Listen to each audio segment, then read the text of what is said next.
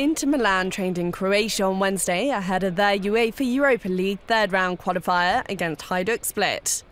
Inter coach Andrea Stramaccioni is keen to avoid a shock result in the first leg and revealed he and his staff have been carefully researching their opponents.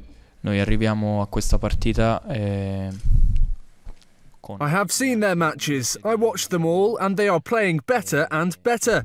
Hajduk has the advantage because they have played 4 matches already. It's not easy for us. We haven't been playing as much and have only had a month of preparation.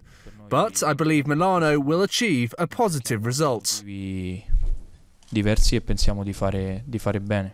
Meanwhile, Croatian manager Miso Krstičević is confident an upset could be on the cards.